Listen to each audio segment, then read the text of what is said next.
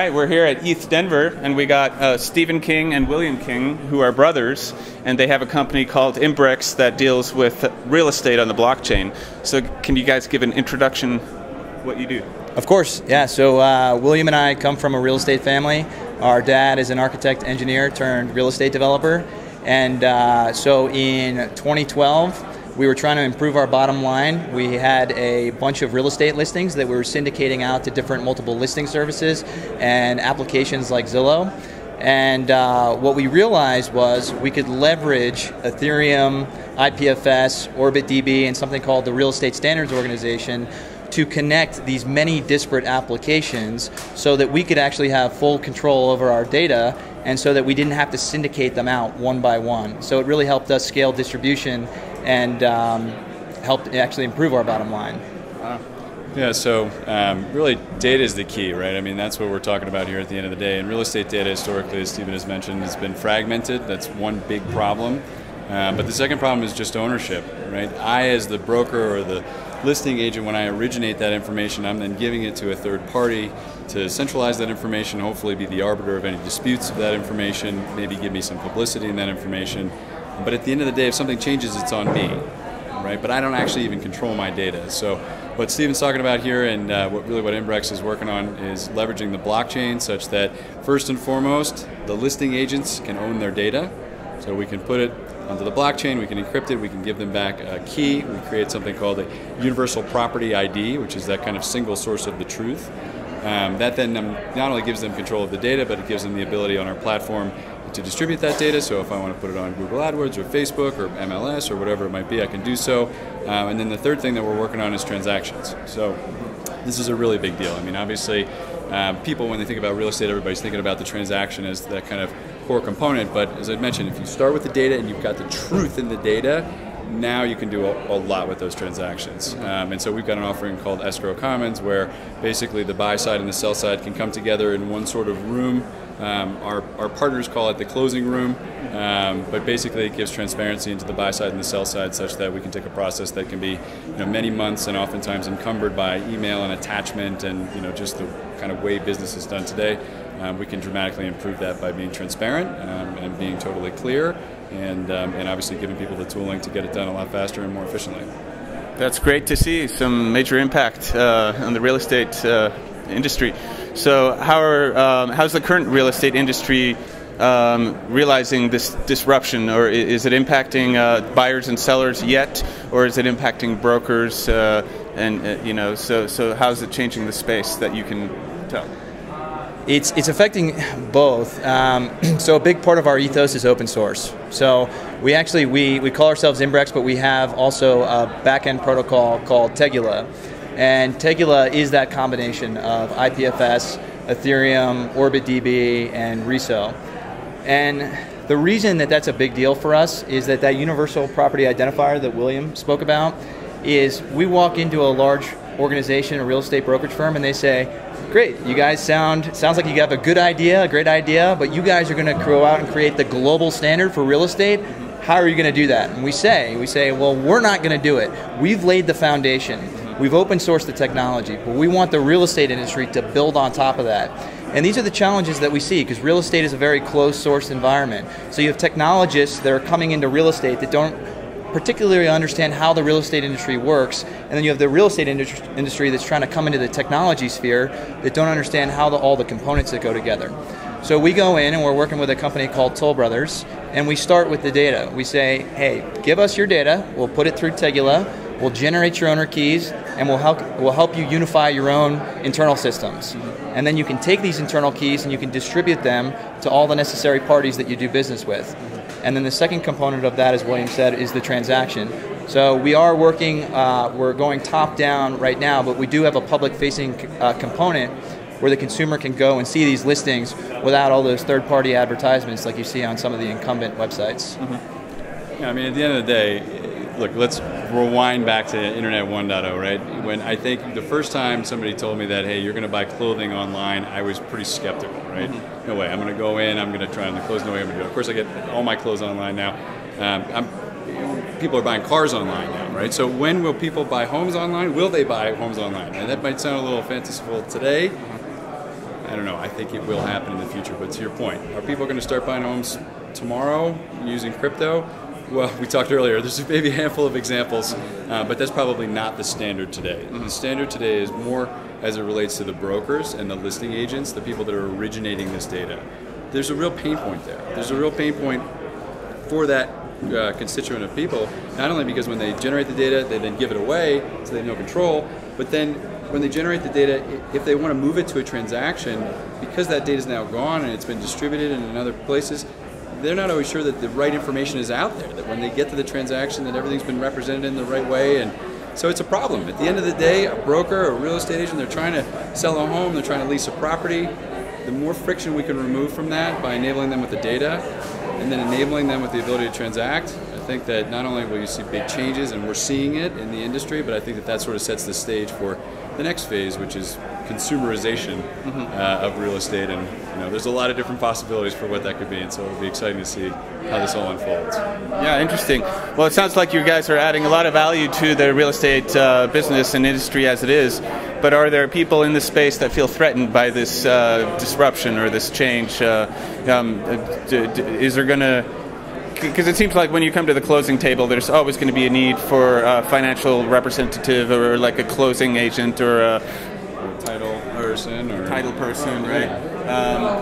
But are some of those jobs going to go away? Or yeah, I mean, look, I'll give my perspective on this, but here's what I think. I think jobs evolve, people evolve. I'm not. It's for me. It's technology's never been a zero-sum game.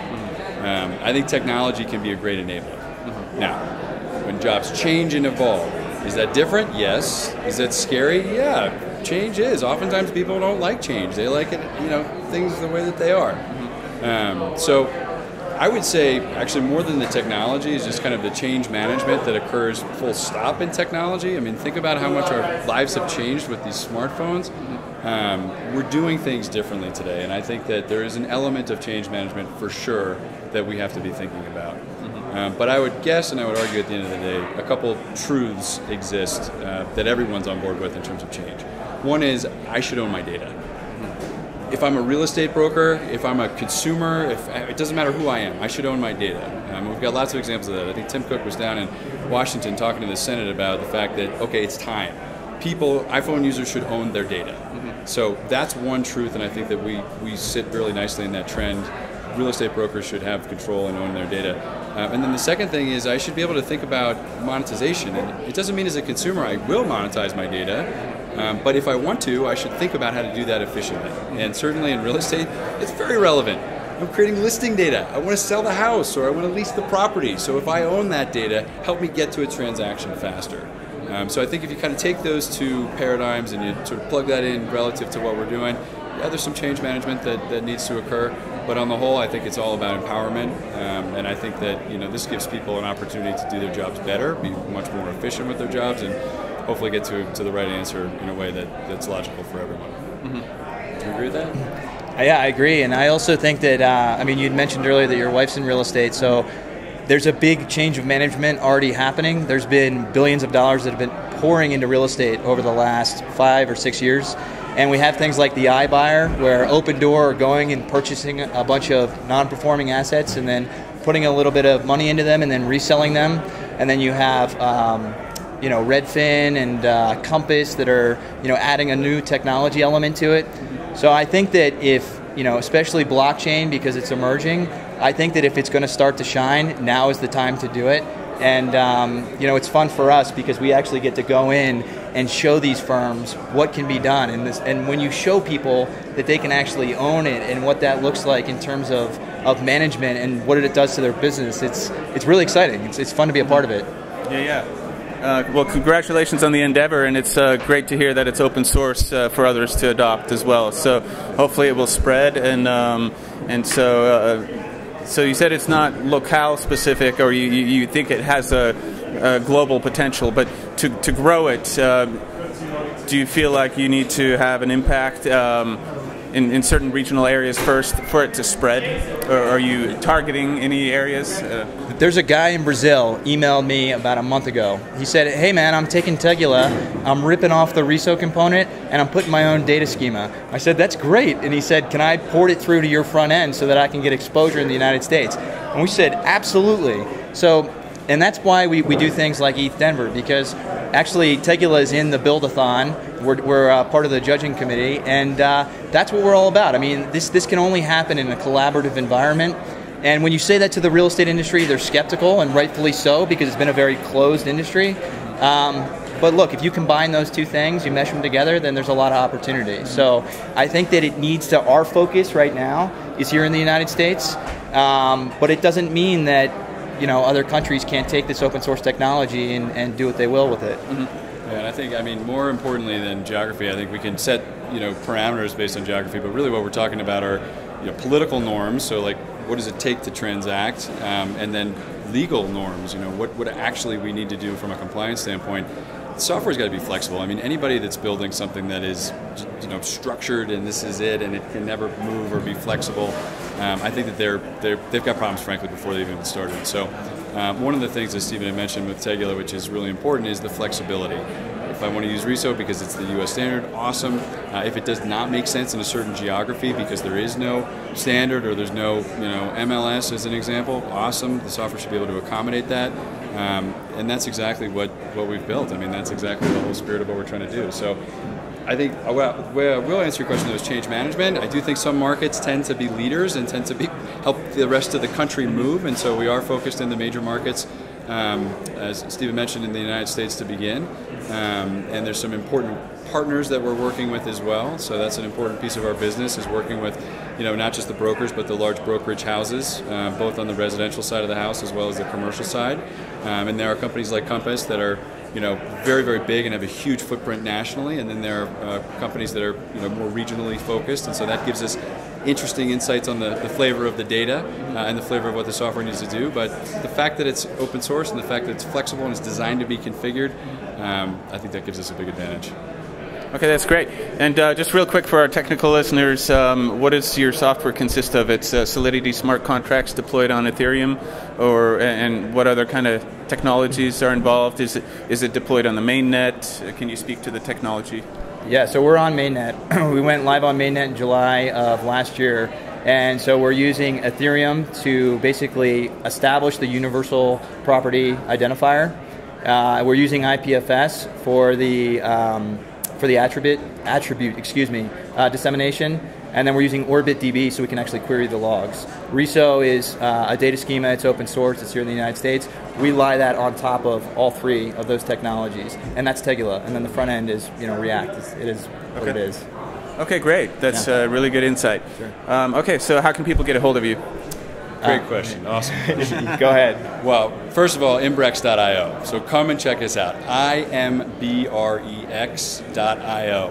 So Imbrex.io will give you tons of information. As Stephen mentioned, you can check out some of the listings there. I don't know if it's worth, I think it's probably worth 30 seconds on sharing where the name Imbrex came from, and Tegula, because that could give some context here too. Yeah, real quickly, so back in ancient Greece, they used wooden shingles, and it let water inside, and so it decreased life expectancy. So they found that they could put these clay tablets on top of the roof, and it would keep out the rain. The problem, though, is that they had to keep the pitch of the roof, so they would fall off the roof and break. And so they created these Imbreces, which would lock the tegulae, the flat plates, in place. And this was the first real economic boom for Greece. You saw them all over ancient Greece. You see them in adobe houses today. They're still, I was reading in Rome, there's a couple examples that are still around. Yeah, so we found it fitting for Web3 and what we're trying to unify everything together, something that could be timeless for the real estate industry. We saw those two names as a good fit. But check us out. So Imbrex.io. Stephen, I don't know if you want to talk about Twitter handles and... Yeah, so it's Imbrex_IO, and then William at Imbrex.io, Stephen at Imbrex.io. Mm-hmm. You can check him out on Twitter too, Stephen King here. Pet Cemetery, right? Different than the author, yeah, a little different, but it's good. Name spelled the same way. Yeah. Cool. Well, it's great meeting you guys. Cool, and thanks for awesome. coming today. Yeah.